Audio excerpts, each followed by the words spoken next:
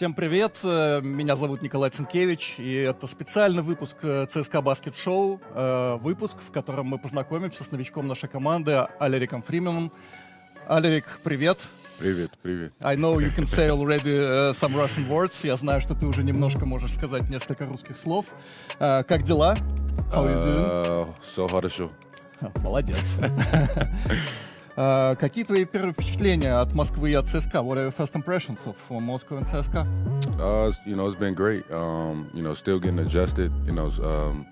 Just getting, my feet kind of settled in. But, my first game with the team was, a triple overtime game and a buzzer beater. It was a tough one to lose because, the guys, gave their hearts out there on the court. But, I would say, my first week here has, been, amazing so far. Обычно люди, друзья, товарищи по команде называют его Эл, потому что Аллерик, очевидно, длинное имя. Расскажи, может быть, немножко о своем имени. Если зайти на Википедию и начинать вводить его имя, то там других Аллериков и не будет. Well, honestly, I have no idea. I think my mom wanted to name me something else, and my dad came in and saved the day with my name. Alaric, so many people growing up used to mess up my name and, butcher it and all that kind of stuff. So I just said, hey, just call me Al. Make it easier for you, make it easier for me. And, that's kind of just where Al became, just something simple for people to call me who didn't want to, try to mess up my name. Расскажи о предложении ЦСКА. Как быстро ты его принял, когда оно появилось, и как ты к нему отнесся? I guess, it's very interesting. I have a great agent. And, he came to me one day and said, hey, I think CSKA is, looking for a guard. And got on the phone with Coach at Tudis, several days after that, and started the process of coming here and everything. And everything happened, so fast. We had my wife, my family and I, we had to pack up the apartment. And had to get the visa and had to get the flights and stuff like that. So everything was going so fast that it was kind of like a blur. But I remember when my agent brought up CSKA and he said this could be an opportunity. I said okay. Назови, охарактеризуй себя как игрока. Назови свои 3 самых сильных качества. I would definitely say I'm a scorer. I love to shoot jump shots off the bounce, get into the mid range. I can finish, and I like to get out in transition. I like to play really fast, play in the open court, play in space, where I could use my size and athleticism. And then obviously when you're playing against good players on the other side of the ball, you always have to defend. You don't want to be embarrassed by anybody. If you give me any type of space, I'm definitely gonna, I think every shot I take is going in. But, I definitely think, I'm a really good shooter. So.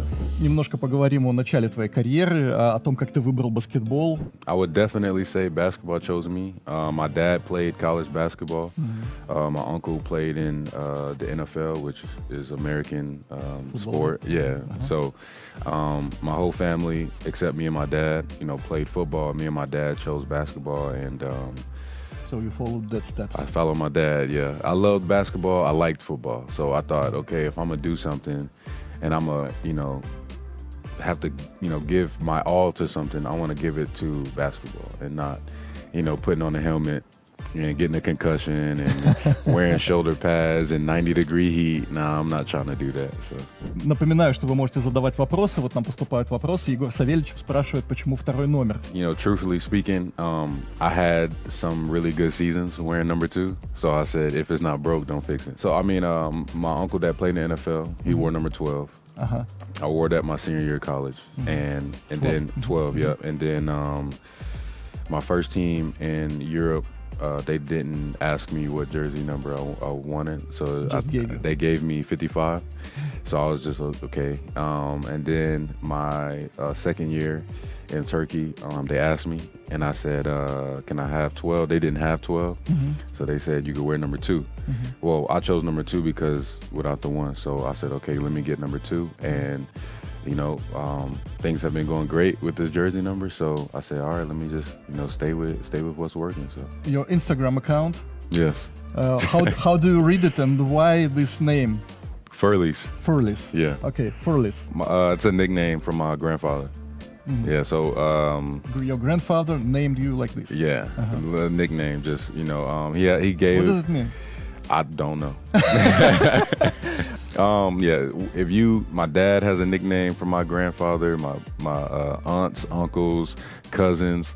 They're all weird and funky, but it's his own thing that he gave us. So he gave me Furley's, and I don't know where it came from. I'm gonna have to ask him. Алексей Романцов спрашивает, попробовал ли Эл уже русскую кухню и вообще какие гастрономические у него предпочтения. I don't know if I had Russian food. I try to eat as clean as I can. I've just been eating salmon and broccoli every day. I like dessert, so I have to make sure that I don't overdo it with my meals so that I can enjoy the dessert, because I can't do both. Скажи что-нибудь о своих увлечениях, о своих хобби. I am a huge video gamer, but when you get your second kid, you can't do it as much as you wanted to. So so far I've just been trying to read books, watching a ton of film. Ты сказал, что ты не прочь подучить русский. Yeah, for sure. I love, learning different languages and experiencing the opportunity that is invaluable. You can buy a lot of things, but you can't buy, the opportunity and experience to experience a culture, and to be able to speak Russian, I think would be amazing. Also just to be able to speak when I'm out in public here, grocery store visits, mall, talking to people. I just interviews, yeah. So I'm not gonna need you anymore. А сейчас я хочу сказать, что мы заканчиваем наше шоу. По-моему, оно получилось очень интересным. Спасибо вам большое, спасибо всем, кто смотрел и задавал вопросы.